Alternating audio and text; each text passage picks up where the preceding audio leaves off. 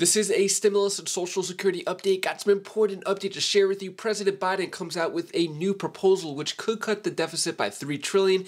In that proposal, there could be a restart of monthly payments going out to certain Americans. I'll let you know what the Republicans are saying about that. Social Security could be cut by 20% if the debt limit is reached fully. I'll let you know what Republicans are saying about Social Security. While most of them are saying they are not going to touch it, others are saying that the age should be bumped up, as well as a few other things, and I'll give you some other important updates as well.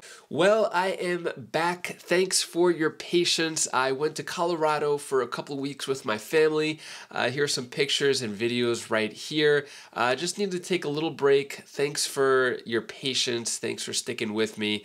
Thanks for watching this one too. If you want to see more pictures, more details about our trip and how my 4-year-old learned how to snowboard, I'll show all that later on in the video. But first, Biden budget would cut deficit by $3 trillion over the next decade with 25% minimum tax on richest Americans.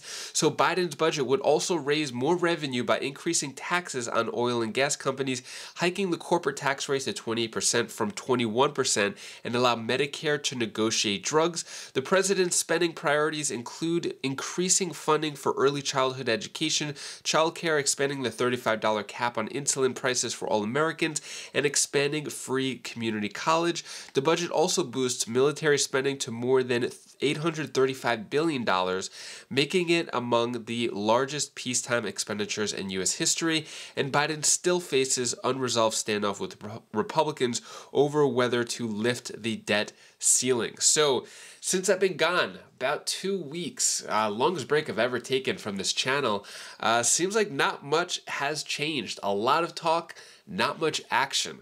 So picking up where I left off, there really hasn't been much of a difference.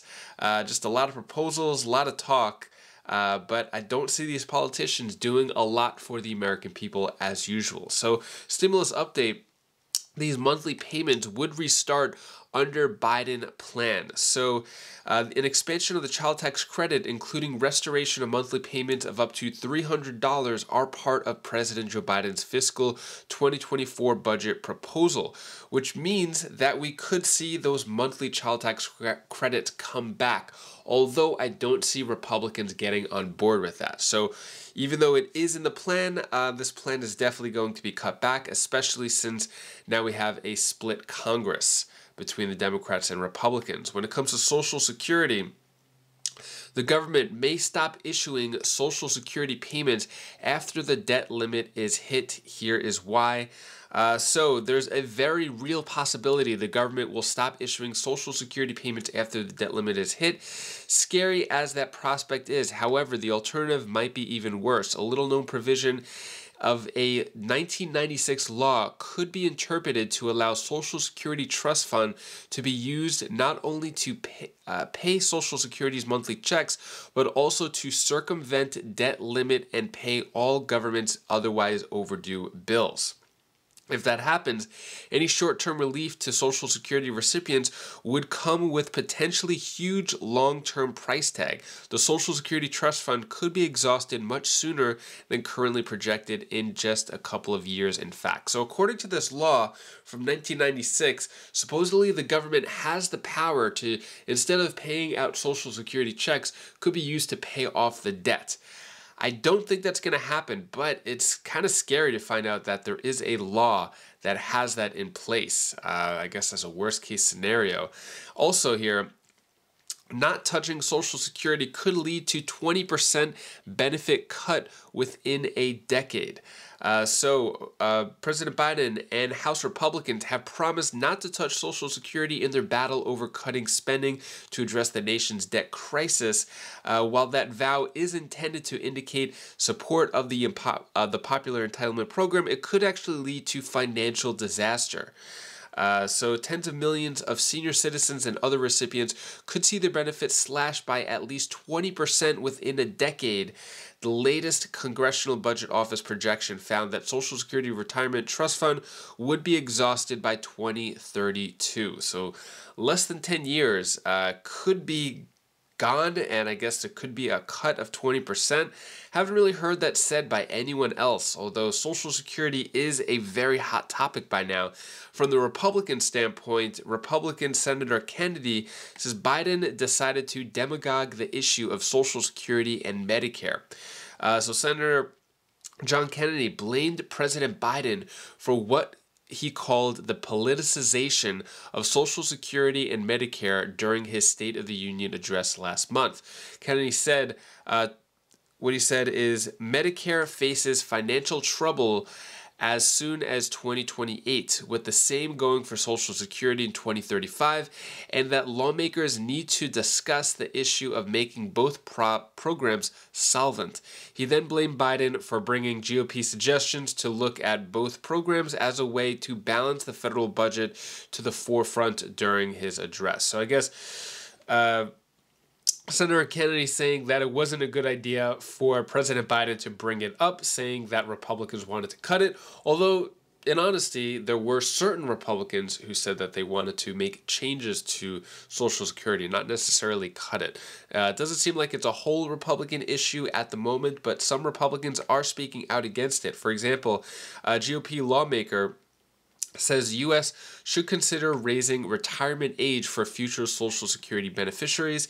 This is from Republican Representative Nancy Mace of South Carolina, saying that raising retirement age for future Social Security beneficiaries should be on the table as long as it doesn't affect anybody that's heading into retirement now. So this would more or less affect someone like me, someone in my 30s, where later I would have to be older and before I could collect Social Security. So if you're on Social Security, this type of thing won't affect you now.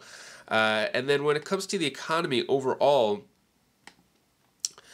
Goldman Sachs no longer expects Fed to hike rates in March, cites stress on banking system. So in light of stress in banking system, we no longer expect the FOMC to deliver a rate hike at its next meeting on March 22nd. So soon we're going to hear whether or not the rates are going to be hiked. It doesn't look like it will be.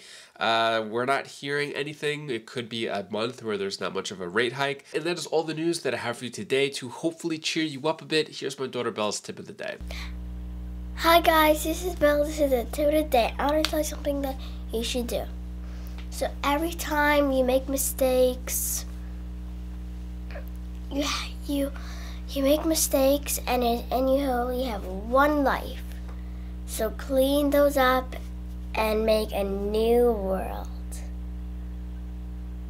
And also what you should do is you should always be passionate with what you have, because that next time it won't be there, but still you'll be there. So you guys are great and good and learn by your mistakes. So bye. Thank you so much for watching. Appreciate all of your support. It feels good to be back. I must admit that. I did miss doing it. When I was in Colorado, I didn't have my equipment with me. I just wanted to focus on the family. We spent the mornings waking up, having breakfast together, which is a rare thing because most of these videos I make for you, I sacrifice time with my family in the morning. So I just really wanted to enjoy that family time, especially going on the trip to Colorado. Then all four of us went snowboarding. So me, my wife, my 9-year-old daughter Bella, and also my 4-year-old daughter Kalea, which I taught from scratch how to snowboard. Started off holding her, then with a leash, then kind of letting her go a little bit, and by the end of the trip she was snowboarding on her own down the mountain, mainly on her heel side, kind of like moving forward. So that was awesome. So all four of us got to ride down Colorado Mountain together. We went to Winter Park and Steamboat. So yeah, it was an amazing trip. Had a really good time. Went to some hot springs as well. So it was fun. It was good to have some good quality family time. But I am back and I'm looking forward to doing more daily videos. If you want to check out any of my other videos, you can click right up here, and I'll see you in the next video. Take care, be safe. Thank you for watching.